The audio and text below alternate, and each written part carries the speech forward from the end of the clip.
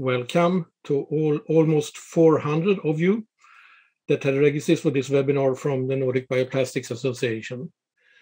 I wish you could all be members of the Nordic Bioplastic Association, by the way. My name is Bo Wallteg. I'm actually the editor of the magazine Emballage, and the oldest packaging magazine in the world, and the leading magazine in the Nordics. And we started the Bioplastic Association 9 years ago, actually, in 2012, after some requests from the industry. And today we have around 70 member companies, and it's growing all the time. Our mission is to work as a lobby organization, of course, to try to make some impact on our politicians. That is not simple, but we are doing our best. We are also, of course, spreading information in and out from the companies, and we are creating some networking, of course, between companies. It's not been easy the last 1.5 years, as we all know. The pandemic situation has stopped that, and we had to start with these webinars, something that we will probably continue with even in the future, even though it's not possible to meet in real life, so to say. And we will do that next spring with our annual meeting, of course, and also with a big meeting in Denmark, in Copenhagen. So there will be a mixture in the future, but this is an excellent way to spread the message about bioplastics. And as we can see, it's a great interest. So I'm quite sure we will continue about this. Step by step now, we are coming back into normal life, even if it maybe never will be the way as we know it before the pandemic, but at least it's getting in the right direction. But what has happened is that there is a shortage of more or less everything in the world today, it seems to. Whatever you're looking for, it can't be delivered, especially because of the logistics problematic situation. And of course, when it comes to plastics, we know there's been a big shortage of raw material and very, very high prices for fossil-based plastic materials. And this is, of course, something that can open a door for bioplastics, because if there's something that has been sort of a hurdle for bioplastics many times, is that the price level is higher than for fossil-based that has been extremely cheap for a long time. And that has made many companies to think about not using bioplastics. And nevertheless, what they say about being a green company, money talks as always. But now the difference is the gap is tighter, and it must be more interesting for many companies to try bioplastics instead of fossil-based. But if so, we must also have some possibilities with the material so that we can deliver, so the industry can deliver.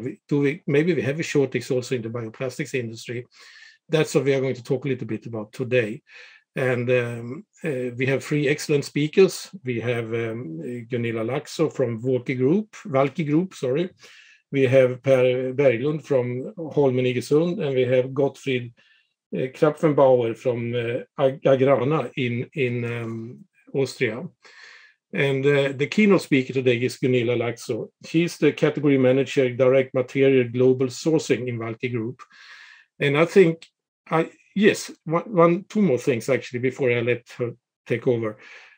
Question and answers, you can do that. Of course, you have a Q&A in the bottom. Put your questions there. We will do our best to ask them to the presenters, but there might be too many, and then we will try to come back with some more answers via mail or something like that. And yes, the presentation will be distributed later on. So, and yes, we do record this webinar, so there will be possibilities to see it again. So I think with that said, I think it's time for me to leave the picture and microphone over to Gunilla Laakso. You're welcome, Gunilla.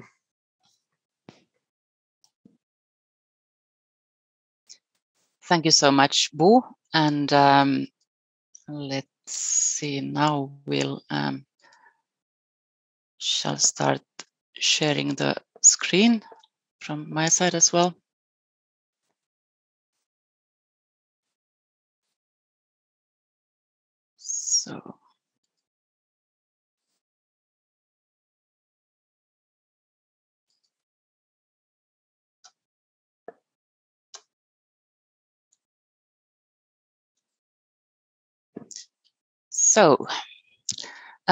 Also from my side, I would like to say a warm welcome to all of you participants in this webinar. And during this presentation, we will focus on trends in bioplastics supply.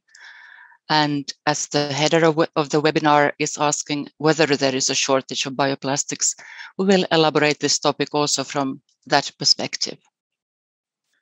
Sorry, Gunilla, we can see your presentation might be in a wrong format.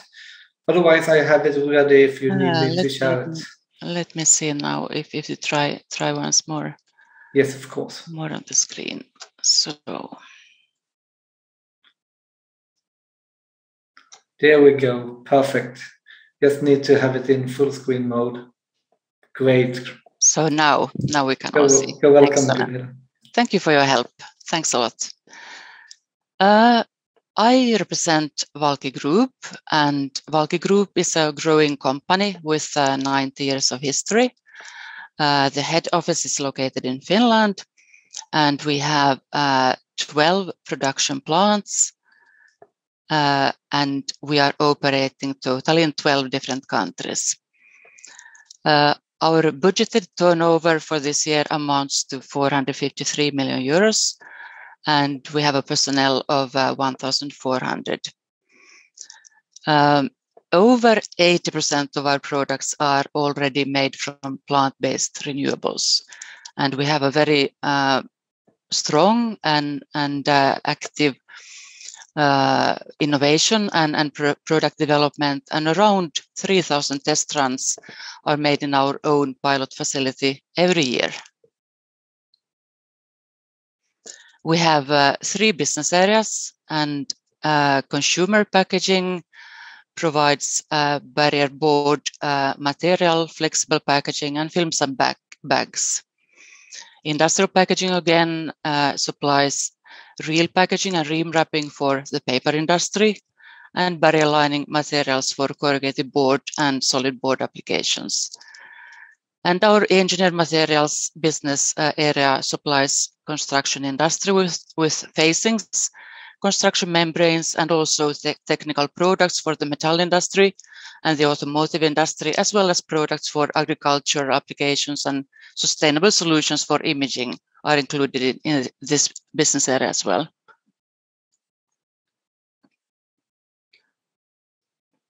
So our mission is to accelerate the world's transition into a zero-waste future, a very suitable statement also for this webinar now. Now, let us start then focusing on sustainable plastics and specifically the trends within bioplastic supply. We will first define the framework and the key topics of focal interest. Looking from a zero-waste future perspective, we can group the different sustainable products and packaging materials into renewable ones, which are not biodegradable ones, but then also recyclable ones and biodegradable and compostable ones. And then when including plastics in these products and packaging materials, renewable plastics can be from fully, partly, or limitedly renewable feedstock. And for recyclable products, again, the common target is to look for plastics reduction of the products and packages. And if, for example, looking at the coating of paper, this can be done by means of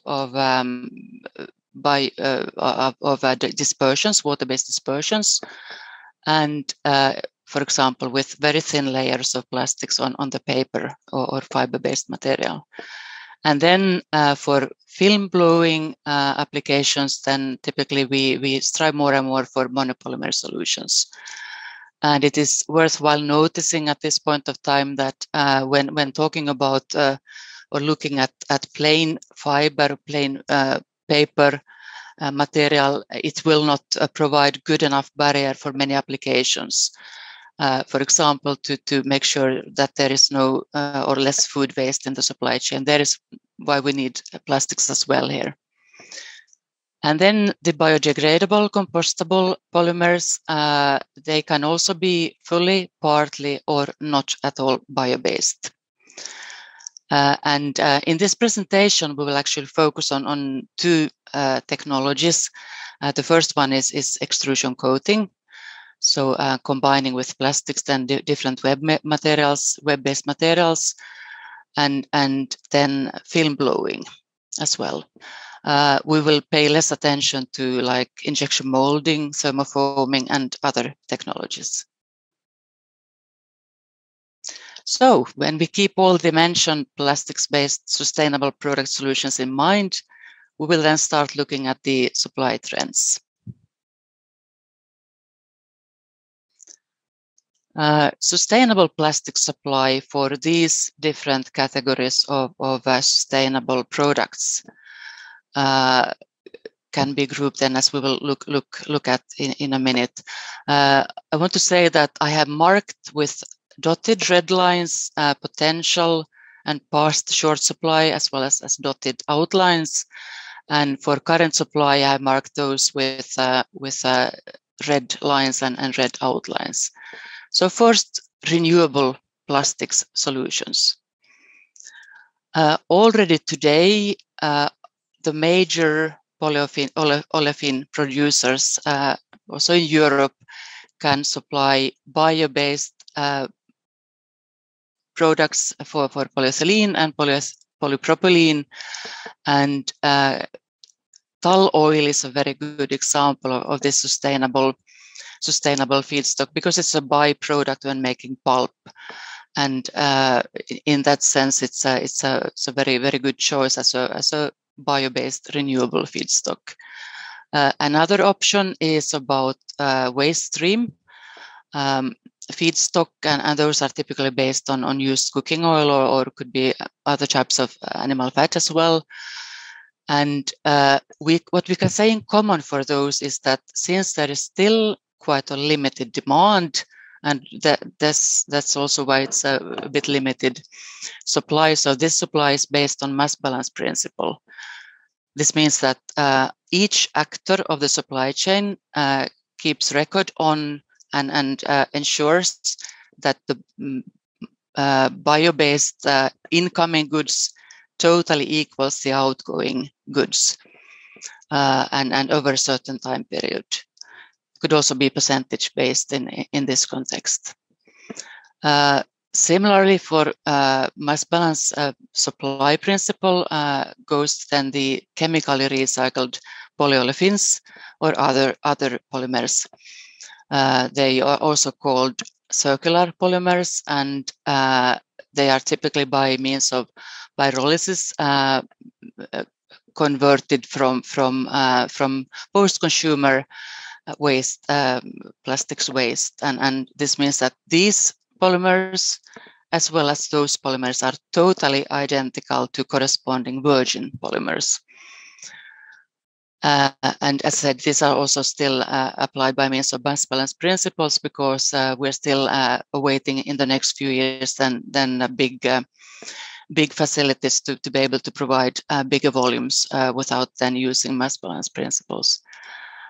We have had in the market for quite some time already sugarcane-based PE, which is then almost totally based on sugarcane. This year we have seen some kind of scarcity of that supply. And then we have the mechanically recycled grades, which are then quite interesting now in today's world. A lot of actions are concentrated on developing these, and currently we're seeing some kind of shortage of pure transparent LDPs and LLDPs. As said, there is a lot of efforts in place now in order to secure supply and also to build new supply concepts possibly. So then let's move on to plastics for recyclable applications. And here, when looking at, for example, extrusion coating technology and dispersion coating technology, we normally don't have a shortage of the polymers used, which are typically acrylics, styrene butadiene, and styrene acrylics, and so on. But this year, with a couple of force majeures in place, we had some scarcity even of those ones. Then when targeting monopolymer solutions, we can say that also fossil-based polyethylenes and polypropylenes and also other polymers are characterized as very sustainable ones, as an alternative to renewable ones, because they can enable that the package materials, the packages, the products are recyclable as monopolymer solutions. What I could mention quickly is that using MDO technologies is quite actually interesting for this strive to decrease the plastics content, because with machine direction orientation you can actually maintain the similar barrier properties and also other properties, even if reducing the plastics part quite substantially. Then we go on to the biodegradable plastics, and here we can see that we have a variety of different polymers, and we need to, of course, remember here that compared to all plastic supply, the biodegradable ones are actually still limited in supply. We could talk about some percentage of the total global plastic supply. Here we could see last year some sort of shortage in PLAs, and this has not really been the fact this year, and the reason is most probably that the HoReCa sector, hotels, restaurants, and catering, has been facing lower demand due to pandemics. But instead, this year, there has been a clear shortage of the biodegradable polymer PBAT.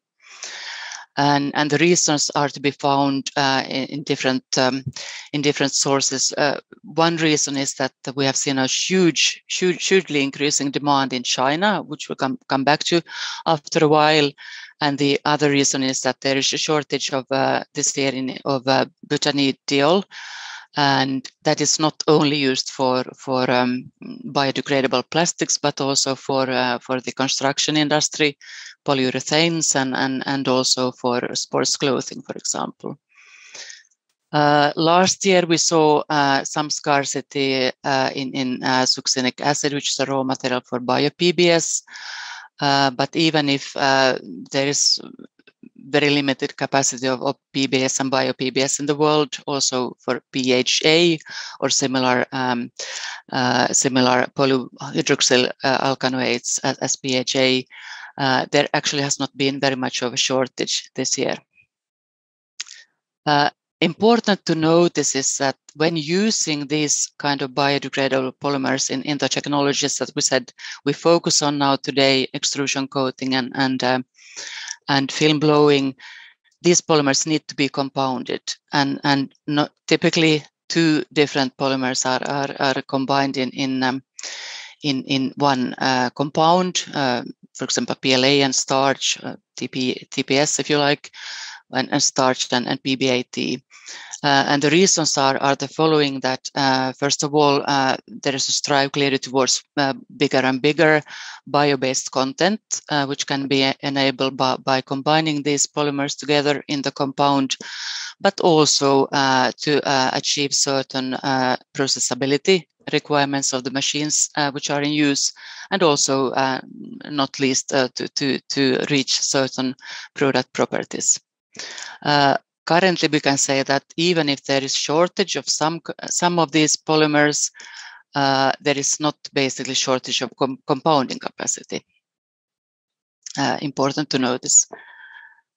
Then looking forward, how the demand trends may be developing of the various bioplastics. we have several factors that certainly are affecting these.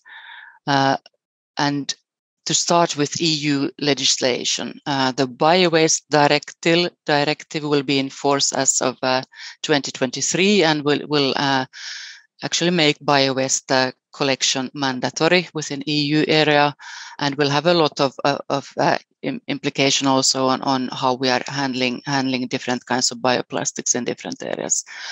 And also the totally now renewed, or which will be totally renewed now, the Packaging and Packaging Waste Directive. It will be interesting to see towards the end of the year how it will tackle then the approach to different bioplastics, but it will certainly have a very big impact on the EU countries. Then the EU member states, of course, have their own legislation, and we can say, like examples, that in Southern Europe we see more of favorizing biodegradable plastics, whereas in certain Central European countries there is more focus on recyclable grades, and in Scandinavia, Nordic countries, fiber-based solutions are certainly prioritized in many respects. But as mentioned earlier, for many applications, like for food packaging especially, so also plastics are needed to a certain extent in combinations. Then we have the brand owners' impact on how the trends will develop. And here it's interesting to notice that large brand owners have been so far giving priority to recyclability and reusability prior to biodegradability. And then consumers, of course, for a consumer, it's very concrete and very tangible to use a biodegradable, compostable bag instead of something else, because then the consumer can clearly see his contribution to increase sustainability. As mentioned earlier, then Chinese regulation is really impacting quite a lot now the global demand of biodegradables, because last year there came a new regulation basically banning plastic bags and also some other single-use bags, and this has led to a massive increase in demand of some of the biodegradable polymers, and also a massive increase of capacity now in the coming years. In US, we could say that it's something between EU and China, in that there are the federal guidelines and there are certainly very different approaches in different member states as well. And for example, the West Coast, there are a lot of biodegradables are used, and then in the East Coast with more of an infrastructure than their one focuses more on recyclable products. Pandemic has obviously also had an impact on certain for example, and maybe in front of all then biodegradable plastics demand during this year. Then let's use a few moments to have a look at how the biodegradable plastics supply chain trends are developing. And it is interesting to notice that traditionally all the actors in the supply chain have been separate companies: raw material providers, polymer providers, compounders, converters, brand owners, retailers, etc. But there is a clear trend of integration. So, for example, between polymer providers and compounders, we see that, but also backwards in the supply chain to raw material providers. And lately, even somewhat then involving some converter also in the supply chain. So, quite interesting development trend in this this biodegradable supply. And also important to notice is that polymer suppliers obviously are very, very strong in the supply chain and communicate quite much about high value and try to promote high value growth application to brand owners and retailers and so on. Of course, knowing what capacity is coming up on stream in different areas. So that is an interesting trend. And then if we have focused so far on different bio-based and renewable solutions and recyclable solutions, and then how the supply trends and integration trends develop in biodegradable. So let's also have a look at the global factors affecting then how the supply and demand balance is going forward. And let's have a look by different biopolymer types on this map. Starting with PLA, as certainly most of you know, there are two big suppliers of PLA-based polymers, NatureWorks in US and Total Carbon, which is a plant in Thailand. Typically, the plants have a capacity of 75,000 tons. NatureWorks plan to invest to be ready a new plant by 2024, and Total Carbon in correspondingly 100,000 tons capacity in 2024 as well. Then we have a lot of actors in China, and obviously we cannot prove all the current capacities and upcoming capacities, but just to give you some kind of a flavor of how the capacity is being built up. So we can see that there are a lot of, or several multiple actors, and capacities is being increased predominantly then for supply to Chinese market. Then we have the PBS, where obviously PTTMCC, located in Thailand, is the, so to say, global supplier, also coming in material for Europe, for example. And then we have the Chinese suppliers, which are then mostly concentrating on domestic supply. PAJ really started with Kaneka supplying, and they are obviously building quite a lot of new capacity now in coming years. And then we have Danimer and Raj WDC in US also looking for building out capacity quite a lot in coming years. And then again, Chinese and Southeastern Asian providers. PBAT, as mentioned earlier, it's been really facing scarcity during this year. We have capacity in Europe, and there is a lot of capacity coming on stream in coming years in Asia. BASF and Red Avenue communicated last year about the joint venture, and the new plant will obviously be ready in 2022, so next year. And then we have multiple new providers in China.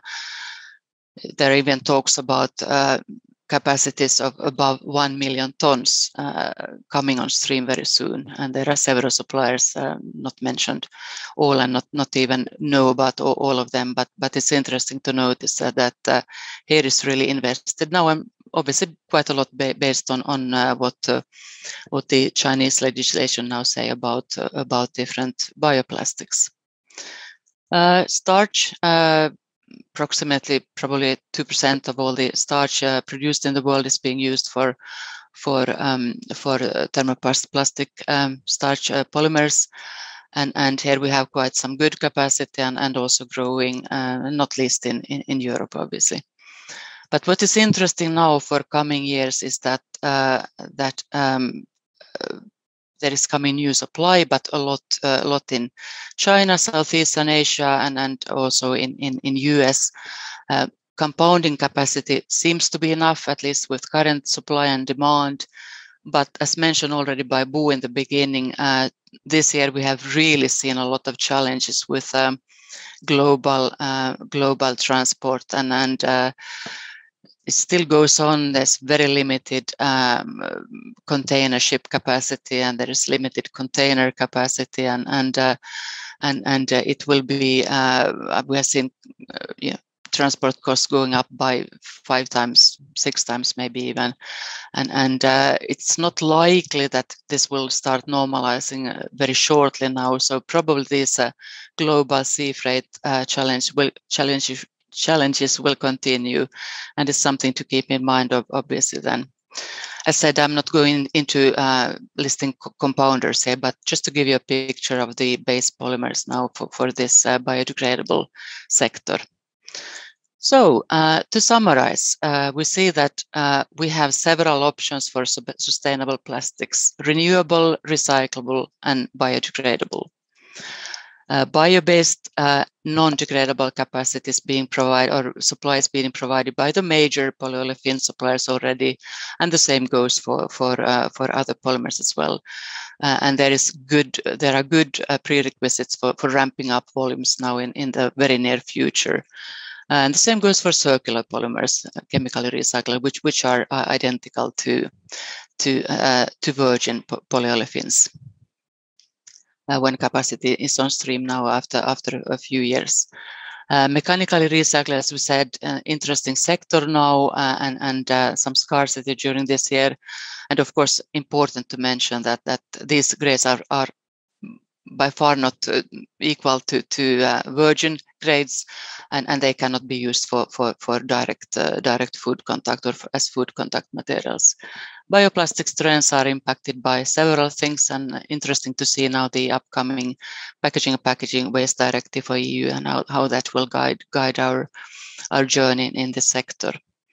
And biodegradable polymers, a lot is happening in the supply chain in terms of integration and new capacities coming on stream, especially in Asia, but also in US and limitedly in Europe.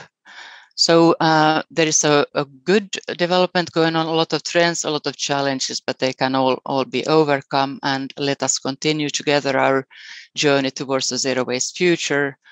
We can all have our contribution also as businesses. So thank you very much for listening, and thank you for my part. Thank you very much, Gunilla. That was perfect, and perfect timing also. Well done. Thank you. Thank you. Let's see if we have any questions. I don't think there's been so many yet. I think you were very clear in your presentation, actually. Let me see. Thanks, here. There we are.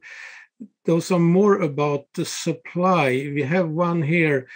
Do you supply polyethylene/polypropylene from bio-based byproduct feedstock, for example, tall oil, or do you have names and companies that do that? Well, as mentioned, the major polyolefin producers also in Europe can provide that now. As Walki, we are a converter. I didn't want to give the message that we are doing all of this. I just wanted to give not only from Walki perspective, but a general market overview of these supply chains. So yes, you can get tall oil based, and you can get also other bio-based polyolefins from several suppliers in Europe today. Mm-hmm. Mm-hmm. Almost a similar question. Do you supply polyethylene/polypropylene from waste stream, or do you have name on companies that do? There also you can turn to a couple of the major polyolefin providers in Europe. And we have something here. Do you have any comment on the energy needed for the different options for renewables? That I don't have just ready to share now, but it's something we can look at to be shared later on if it's plausible. Okay. Well, I have a question here also. Which bioplastic do you find most interesting now and maybe in the future? Do you have a favorite, so to say? Interesting question. Yes, I would say that I do like all the options, because depending on the context and depending on what customers are asking for and brand owners, so there is always an option, and that is kind of a guideline for Walki Group as well. As we are a converter, we want to enable all the solutions for our customers. So it's up to brand owners, it's up to retailers to use. We want to be able to supply all the possible packaging materials and products. So no favorites, I cannot say any favorites, but it's good that we have the options, and that basically all the options are being really built on now and increased in supply. I did mention when I started this that the price gap between fossil-based and bioplastics is smaller now. Do you have the same feeling, or do you think that is something that gains bioplastics? I think that's difficult to say, and it really remains to be seen now how this shortage of normal plastics, say like fossil-based plastics, will develop as well. But I think depending on now which stream will really gain more popularity now, so it certainly will have an impact on price as well. So the bigger the volumes, normally the more the prices are reduced, as we know. Okay, let me just ask one more question also about, I mean, we are here in Sweden and you're in Finland. How is the discussion going on about bioplastics in Finland? If you look at the political level, is there a discussion about bioplastics and their position on the market and all that? I think there is in every country now, in every country in Europe, and it's getting more and more important, really, to be able to, first of all, understand where we are, what are the real options, and also how can we contribute. So there is a lot of discussions, and also quite interesting. Like there have been some interesting training sessions even on television now to try to guide the normal consumers on what do these options really mean in practice. And the same goes for all the countries where we operate as Walki Group, 12 countries as mentioned. Just some quick questions as an ending of your presentation. From Maria here, what main feedstocks are used for PHA today and what trends are there? Well, as we looked at the slide about that one, so for PHAs, so we have several. It's everything basically goes back to the oils which are derived then from bio-based sources, and then via certain medium raw materials. Last question. How do you see single-use plastic directive in relation to your products? How does the single-use plastic directive affect your company? Yeah, that's a good question.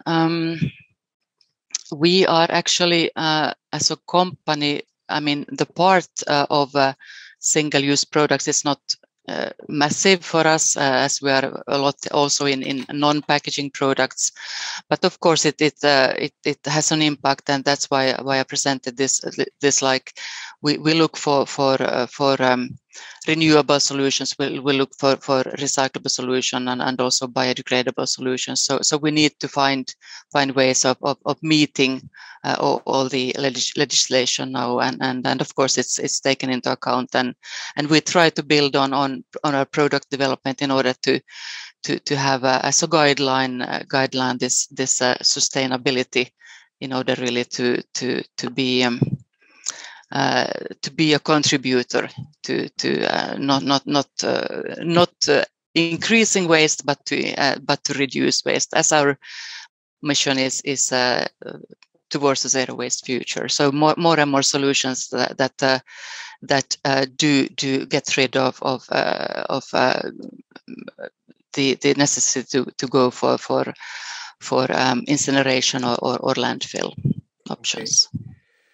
Now, since we started, there's a lot of questions coming in, but we don't have time for them now, unfortunately.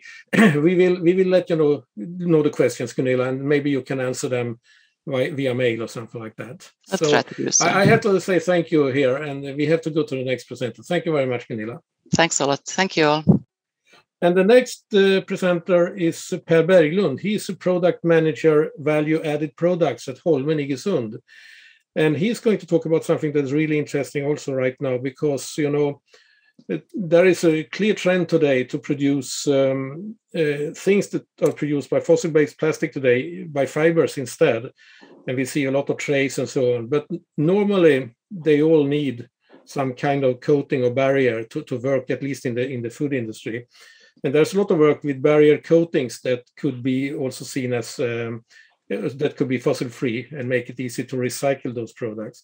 And now Holmen Iggesund has one example coming up. They call it BioE. I don't know what the E stands for, but I'm sure Per can explain that. And the headline is BioE takes barrier coatings a step closer to becoming completely fossil-free. So Per, the screen is yours. Welcome.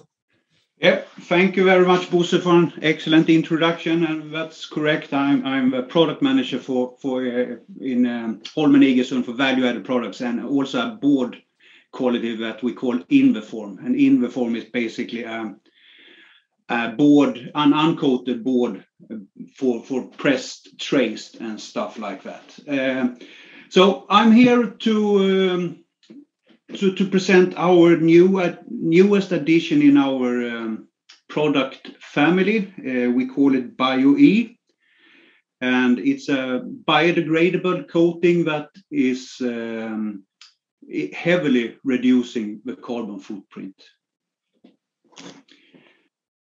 So on the agenda for today is a bit of different type of plastics and bioplastics. Gunilla has already touched a bit on it, but I think it's good to take a stand from there, so we know what we are talking about. And then coming into the BioE, the features and the benefits, and then something about typical plastic properties. How does BioE stands up compared to other plastic alternatives? And then where to find documentation and samples and so on these products, and then a Q&A. So I'm sure that many of you have seen this many times before. You are a well educated and interested bunch of people in this area. But I repeat it anyway. So we normally divide plastics into these four quadrants.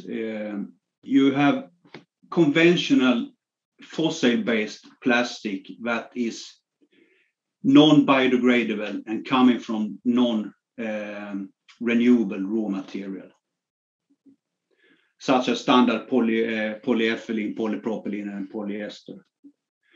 And then we have biodegradable plastics that comes also from non-renewable raw material, such as PBAT, for instance. And then we have bioplastics that comes from renewable raw material that is not biodegradable, such as Gunilla mentioned, tall oil or pine tree oil, or plastics from sugar canes. And then we have plastic that is both from renewable raw material and biodegradable. And here are where we, let's say, position our BioE. It's the main component in BioE is PLA and also some PBAT. So the features and benefits of it, what is BioE? It comes from 75% renewable raw material, and it's approximately 75% PLA and roughly 25% of PBAT. Of course, there are some additives and other stuff, but roughly this is the case here. And I can mention also that the PBAT, it's already today possible to replace some of the fossil parts with material from renewable raw material sources. So it's work ongoing there. So we hope that the footprint in these kind of products will improve even more in the coming times. BioE is biodegradable and approved for industrial composting, certificate issued by TÜV in Austria. And it's approved both as separate components, board in itself and the compound in the coating in itself. And the new thing here is that also in combination, it's approved for industrial composting. The functionality is very comparable to standard polyethylene. And it has one advantage compared to standard polyethylene is that it's approved also for use in microwave ovens, not in conventional ovens, but in microwave ovens. It has very low taint and odor values, so that makes it suitable for a vast amount of different packaging applications. I could say that the most common for us with this product is ice cream cups, coffee cups, and different kind of food packaging. Yeah, on the right side, it's pretty much let's say a repetition of what I've already said. Typical plastic properties here. I mean, if we compare it to other plastics, you can see here on the left-hand side that let's say the melting point and the usage, the temperature tolerance is pretty much similar to polyethylene. Not as good. It can't stand as high temperature as polypropylene and polyester. And looking here to other, let's say, features of it, when it comes to sealability, on the left hand there is polyethylene, here is Bio-E and polypropylene, and on the fourth column here is polyester. So when it comes to heat sealability, you see it has quite good capabilities. It's not a very good moisture barrier, and that is due to the composition of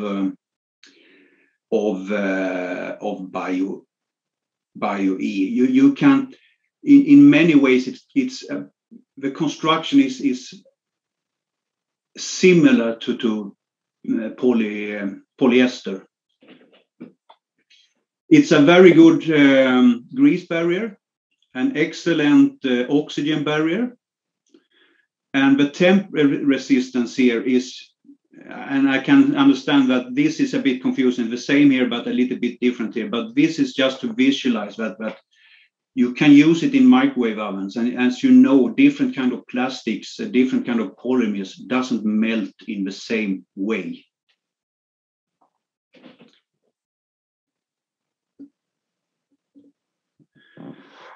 And Bio-E information and technical data sheets, you can find it on iggesund.com.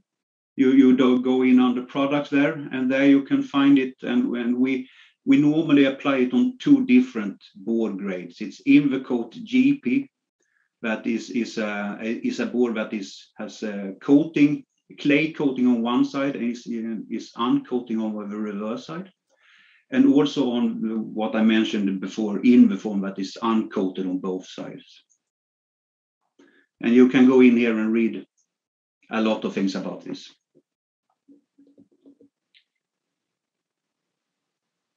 Yeah, additional information as said on iggesund.com, and if you want samples, you can order that via our sample room, and you have the mail address down there, provrummet.strom@iggesund.com, and it's available in A4 and also in 72 by 102 centimeter samples. Thank you. Okay, thank you very much. Questions? Let me see here, Per. I must take a look. There are some questions coming in. There is some question. Let's see here. They move over to that. If the product ends up in nature, what will happen? Will it spread microplastics? Yes. It is not approved for home composting and not for marine, let's say. It's not biodegradable in marine environment either. In order to decompose it, you need to add let's say, heat and energy. And that is what you do within the industrial composting process. But you still have reduced the carbon footprint by at least 75%. Can this BioE certificated as an UN approved for dangerous chemicals? I think it depends on what kind of chemicals. So please contact me afterwards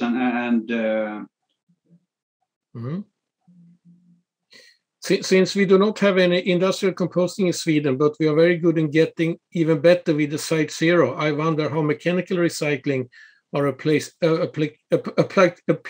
to the BioE. Yeah, it is to the same. I mean, you should place the packages in the paper waste streams, and of course, it's not identical to, let's say, standard polyester and polyethylene, but it's suitable also for mechanical, let's say, retraction. But to be honest, most of what is collected, and it varies, of course, depending on what region we are talking about, but you usually sort out the fibers and you reuse them, and then the plastic part goes for incineration. Okay. Which layer thickness is used on the film? I suppose it depends also, or? Yeah, our standard offering is between 25 to 35 grams per square meter. Mm-hmm. And how is that compared to traditional coatings? Quite similar. Right. Quite similar to polyethylene, a little bit more in weight, but not in thickness, because this is a very high dense product. So even in order to reach the needed thickness, you need to add a little bit more compared to standard polyethylene or standard polyester. And this is a question from me. How does that affect the price compared with the standard polyester? Yeah, it is, of course, a little bit more expensive, but not as dramatically as you might think. Okay. So if I'm a customer, I should not be scared for it. So no, absolutely not. No. Absolutely not. This is something that you can only buy together with Iggesund material, like Invercoat. It's not, you cannot buy the coating material in itself. That's correct. I mean, we are not, let's say, producing any coating or any kind of these polymer. We buy them and then we apply them on top of our board grades. Okay. So if you like BOE, you must have Invercoat or something like that. That's correct. All right. Brilliant business. And I see no reason why not loving Invercoat. Okay, that's good. But it is on the market. How new is it? It's very new for us. We launched it the 1st of September. Okay. I mean, the technology as such is not new. This is nothing revolutionary or anything. It has been an existing technique for quite some time. But for us, it is new. And how does the customers react to this? I mean, is it a great interest, or is it something to have to push on to them, so to say? No, absolutely. It's a great interest. And I would say, especially from the middle and southern parts of Europe, they have, up here in the Nordic, we are, at least in my opinion, the trend is more and more to go to actually recycling. And in Southern Europe, compostability is a big issue. Mm-hmm. Mm-hmm. There was a question about that. Since industrial composting is not available in Sweden, are you aiming for the market outside of Sweden? Yeah, we prefer to circulate the board and to retrieve the fiber as Fiskeby in Sweden, mm-hmm. and then use the plastic for for something or for energy if nothing else is available. Can you get the fiber? Can you get fiber tear when heat sealing with this coating? How is the strength? The strength, it's very much comparable to standard polyethylene. The biggest market for this is actually coffee cups, if you talk volume.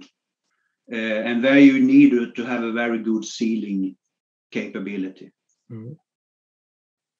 Okay, and you still haven't answered what the E stands for, I think.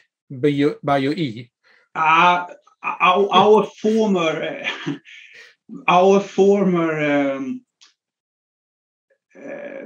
biodegradable product was called Bio-P. And then we thought this, it sounds environmentally friendly. Okay, that's the answer. It sounds and it is. Yes. Okay, Per, I think we have to leave you there. And thank you very much for this presentation. Excellent. And there are still questions for you, but I say the same to you as I said to Gunilla. We have to come back to that. Otherwise, we will run over. And I think our friend down in Austria is waiting now. So thank you, Per. Thank you.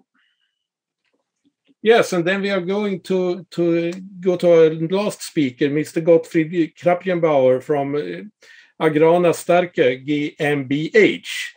He's a sales director, technical specialties, and he's going to tell us a little bit about starch in biopolymers. And I wouldn't say I'm an expert. I think starch has been one of the materials, the raw materials for biopolymers that has been with us for a very, very long time. And I hope he can confirm that. But Mr. Krapfenbauer, please explain this for us.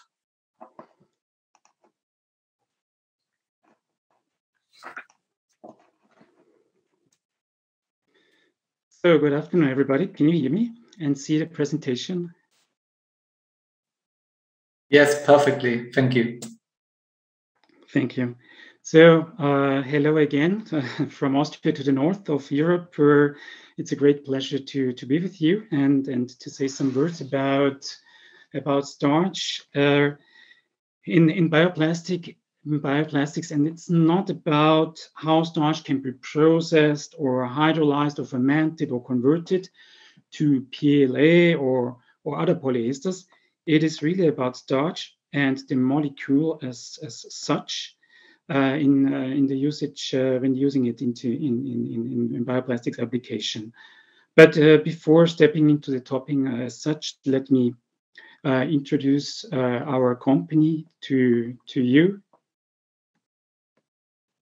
Agrana is a company, an international company refining agricultural raw materials and turning them into a range of industrial products for food processing industry, but also for non-food industries. We have 9,000 employees, 56 production sites around the globe, and 2.5 billion euro revenue per year. Our main three segments are fruit, sugar, and starch. In the fruit segment, we are the world market leader in the production of fruit preparations. We are a leading sugar company producer in Central, East, and Southern Europe. And we are a major manufacturer of customer-specific starch products. Geographically, fruit, of course, most important, spread all over the globe. Focusing these days on Japan, India, Mexico, Egypt. The sugar mainly producing in the eastern part of Europe from beet, but also from sugarcane. And we in the starch segment, we produce in Austria, Romania, and Hungary. And for most of the products, we deliver them worldwide. We, especially at Agrana Starch, we focus on highly refined specialty products. And especially for the non-GMO-free, for the GMO-free starches, the organic starches, and in the technical starch products area, we have a leading position around the globe. Our products, where do they go to? Into food and baby food, cosmetics, pharma, also becoming more and more important in the context of microplastics, animal feed, textile, paper, corrugated board, also very important these days. Ethanol becoming more and more important. Sweden recently took a step here recently. Construction industry, also one of the world market leaders for special starch products. And our last but not least, our youngest child is the bioplastics industry. So some word about starch and bioplastics. Most of you might know what starch is. For those who do not know, it is a carbohydrate, a storage carbohydrate in plants.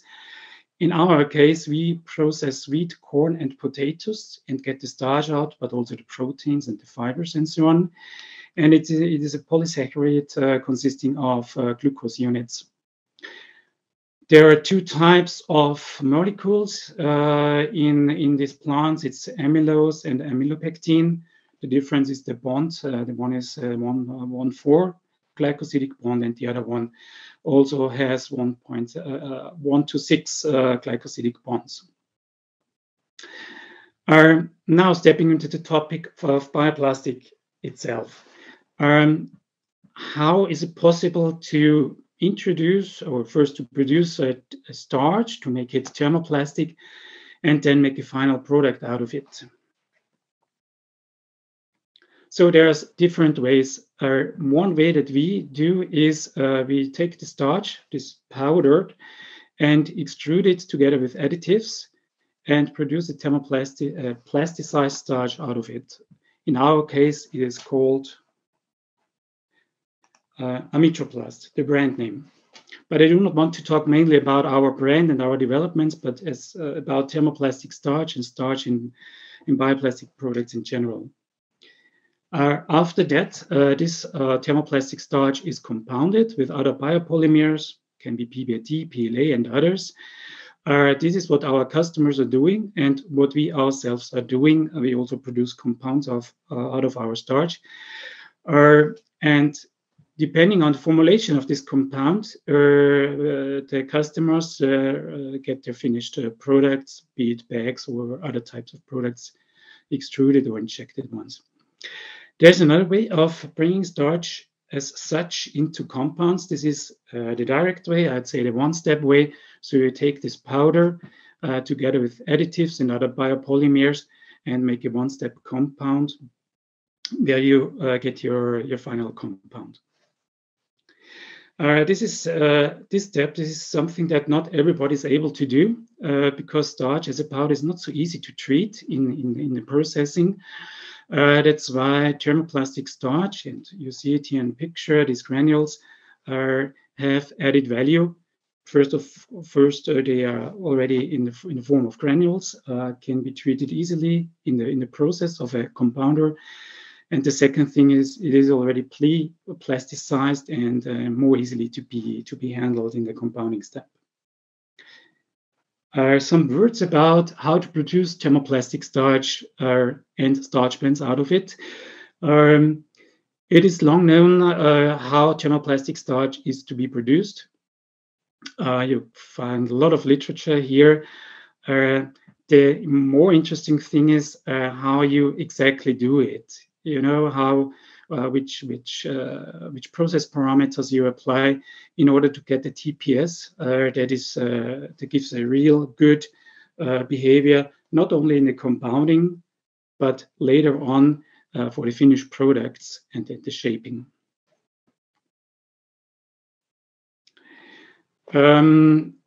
When we have this flow chart here, it again shows how to produce thermoplastic starch.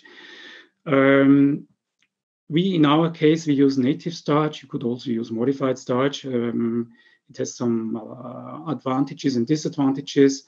There's certain plasticizers who interact with the H bonds and additives to fine-tune the final characteristics of the final product that has been produced with or from thermoplastic starch. In fact, in the production process of thermoplastic starch, there's a kind of destructuring and plasticizing process that happens with the starch. And the thermoplastic starch as such is not really a plastic as you would expect it or are used to from others, PLA, PBAT, but maybe also polyolefins. It is more a semi-plasticized product or pre-plasticized product, and it melts when it is exposed to heat and shear forces. What we have seen at Agrana Starch, and we took quite a deep look into that topic, we have seen that the starch as such, but also the plasticizer or the additives, and also the process parameters during this production step are crucial impact factors. First, for the resulting TPS as such, for the quality, how it looks, how it behaves during compounding, but also for the quality of the final product. We have seen several products that contain quite big amounts of plasticizers or additives. That's okay when doing the compounding step, but if you see the final properties of the final product, you might be disappointed because there's always two sides. First, you have to compound it. Well, if that works nicely, that's okay. But also the final product has to have a good quality. And that's what we have been working quite a lot on, about to get both of these things into one material. On this picture, you see two colors of thermoplastic starch. The white one is made from wheat in this case, and the yellow one is made from corn. Good. To summarize and to give you an overview why to use TPS, I can point this out for TPS in general, but specifically for our Mitroplast, where I know about the details. One of the major advantages is that starch as such is not easy to handle, this powder. But TPS and of course a Mitroplast, it is easy to handle and to dose into the compounder. And preferably it should be a twin screw extruder, a twin screw compounder. Otherwise, it will not be possible to apply this energy and this shear forces into the compounding step. The native starch, the starch powder as such, is also not easy to compound. So a TPS, and in this case a Mitroplast, offers also improved properties here to get the starch more easily into the matrix polymer. Most of the time, and especially for Mitroplast, TPS is 100% bio-based, and it is certified industrial and home compostable, which is also important. Why is it important? On the one hand, of course, bio-based content is always also these days with regards to avoiding carbon footprint in that regard. But also home compostability is something that customers are more and more asking. Also legislation is requiring. So what we see is that when you combine a thermoplastic starch with other biopolymers that are not home compostable by nature, by themselves, you can achieve home compostability in combination with a thermoplastic starch. Of course, the ability to be compounded with other polymers is also important. Starch plays a big role, I would say, in flexibles in combination with PBAT, but also in combination with PLA and PBAT, and then we move slowly into injection molding, of course. And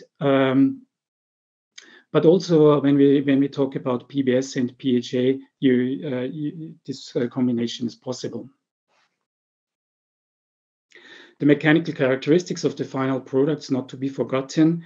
So it doesn't help if the final film does not exceed tensile strength, I don't know, of 10 megapascal. It should be, of course, more than this 10. Usually in our case, it's 25, 30, 35 in this area. As I mentioned before, this starch is produced in Austria from corn and wheat coming from Austria and neighboring countries. Unfortunately, we do not process wheat, for example, from the Nordics. That's a bit too far to bring the cereals, the wheat, into. But nevertheless, it's a regional product. It has not to be shipped over an ocean. And also from the process point of view, thermoplastic starch, you do not have losses during production. You do not have carbon dioxide during fermentation and things like this. So the kilogram you put into your extruder, you get the kilogram out. As Gunilla explained already today and highlighted and gave some interesting insights, availability is a big topic these days. Thermoplastic starch as such is available and it is economical compared with other biopolymers. And it's a product that is available on a stable basis with regards to availability as such, but also with regards to the price. And this is also interesting to be not so exposed to certain ingredients being shipped over the ocean, not talking about logistics these days. We have a long history in starch. In Agrana starch here, we have developed many things in starch for many industries. So you can be assured that we know what we are talking about, also when talking about this thermoplastic starch here.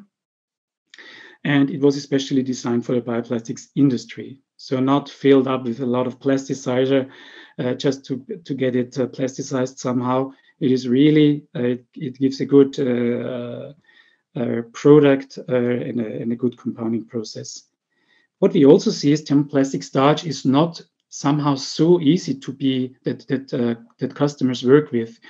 When they get PLA or PBAT, they find out rather easily or know how to treat it. For starch products, this is not the case in most of the cases as we experience. And this is what I want to highlight again here, that we can and are open to support your projects and your process and your compound setup of your screw, but also the analytics. We have means to identify within some, I wouldn't say hours, but within some days, how well your compounding process has been, and how well the starch has been incorporated in the compound, which is crucial, of course, for the final characteristics. These days, we are doing this online very often, but also on site, which is possible now again. And we are doing this hands-on, either on site or online within some days or some hours if necessary. Last but not least, let me show you some pictures of products made with Mitroplast TPS. The bags also to be well composted in the home compost. Several bubble films and pillows for sending goods. Also films, cast films for thermoforming, and these clips and applications for products that sooner or later will stay in nature and will or have to biodegrade there. And thermoplastic starch here also creates a good value because the biodegradability is very good. So that's all for today from my side. Thank you for your attention. My contact data you'll find here. If you need more information, I added two addresses, the one from our bioplastics side and the one we have a nice video on the YouTube channel. And if you are in Germany, in Friedrichshafen, in about 10 days, 14 days, it would be great to see you at our booth at the Fakuma Fair. Thanks. I hope you enjoyed it. I hope that something new was in our presentation here. And again, thank you for your attention. Okay, thank you, Gottfried. Very interesting. A lot of questions actually coming up here. I had one first. I wouldn't say a simple one, but how do you approach this continuously ongoing discussion about making plastics out of potential food? I mean, it's ridiculous many times, since we know that the total arable land that is used for bioplastics is 0.01% or something like that, and that we actually don't need to grow any more food. It would be better to take care of the food that we actually produce today to prevent people from starving. But this discussion comes up many times, especially from NGOs. Do you meet it, and how do you handle it? Of course, it's an old story, and we do not talk about land use because everyone in the auditorium is familiar with this. We have the discussion coming from bioethanol business already 10, 15 years back. And in fact, we have the biggest part of our starch production, but not only of ours, but worldwide, is, I'd say, not going into food. It's going into non-food applications. If I think about paper business, where we are also selling our wheat and corn, but also potato starches into, the amount of starch being used in paper is huge. I'd reckon that also most other biopolyesters or polymers have a kind of carbohydrate as a source. And this carbohydrate more or less, or very often, also comes from a chain, a molecule that is very similar to starch, either be it starch or be it sugar, saccharose. That's the second thing. And what we also do is that we make a distinction between food and non-food products. And as mainly most of us know that we have in Europe, we do not have a lack of carbohydrates, of starch or something like that. We have a lack of proteins. And when we take out the carbohydrates of the raw materials, we can create products containing higher percentage of proteins, which is highly valued not only in the feed industry, but also in the food industry. When talking about bakery application, but also aquafeed, when talking about the wheat protein. Okay. So, of course, these are only some thoughts. There are many more, and this discussion will never end anyhow. I know. It will not be a solution. And it did come up here, so I just wanted to.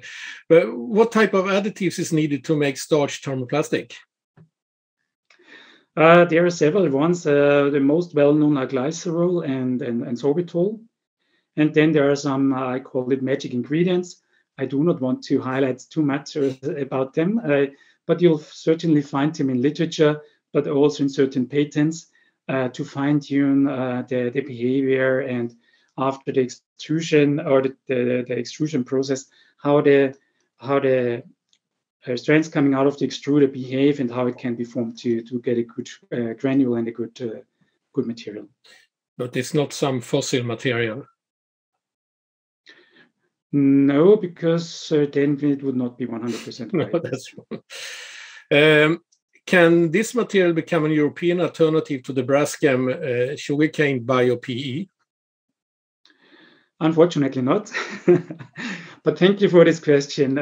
No, thermoplastic starch cannot be used as such. It always has to be compounded with another biopolymer, and to combine this, combine the properties of the polymers. Bio-PE is PE from mechanical characteristics point of view, and therefore unfortunately not, but it could be a part of it. We had also questions about what about combining TPS and polyethylene? I mean, that's a difficult question. If you're thriving for increased bio-based content in fossil-based PE, yes, but afterwards you only trade microplastic, more or less, and that's not the sense of it. And usually it's also not so easy, depending on the modification or the thermoplastic starch, to combine PE and thermoplastic starch, because the melt flow and these characteristics is totally different. there is thermoplastic starch that is promoted to be compounded with polyethylene, as far as I know. But first, we do not see the reason or the sense in combining these two materials. And the second thing is, then it contains rather more plasticizer that makes it compatible with polyethylene, up to our experience. How is the barrier properties of the films produced? Depending on the matrix polymer, I'd say. Starch is a hydrophilic polymer. So when talking about oxygen, it is you can work more or less. You have the same values as the matrix polymer. For the water vapor, it decreases it, but this is always something that is wished, because these bags they let the water in and out and make maybe food that is packed into, if it's only for 2 or 3 days, not to rotten or to lose the quality of this food that is packed here. Okay. I just noticed in the beginning when you show where you were active that the Nordic area was quite gray. You don't have any business up here, or? We do have business, but we do not have a production site there. For commodities, I mean, if you talk about the huge volumes, it's already a bit far to go, and it doesn't make sense also from an economical point of view. And for special products, there is for sure business in Scandinavia. Yes. Okay. I think there is a lot of more questions. You have to take a look at them later and answer them. I'll do so. I think we should stop at 3 o'clock, so we are passing time. So thank you, Gottfried. And I suppose you can assure us that there will still be snow in the Alps this winter, even though the global warming, or am I right? Yes, I think so. So. So if someone of you will be near Salzburg, please let me know. Right. Let's have it here. Thank you, and good presentation. Thank you for being with you. Thanks. All the best. Bye-bye. Okay, then we come to an end. As we said, we will try to have some answers to the speakers for the questions that we couldn't manage due to time questions. There was a lot of questions, actually, and that's good, because then we realized that this is of great interest for all of you. I really hope that you have had a good 1.5 hours and that you got some valuable information that you appreciate to get it free of charge from the Nordic Bioplastic Organization. The best way to show that you like it is to become a member, actually, and help us to improve this information channel even more. So don't hesitate.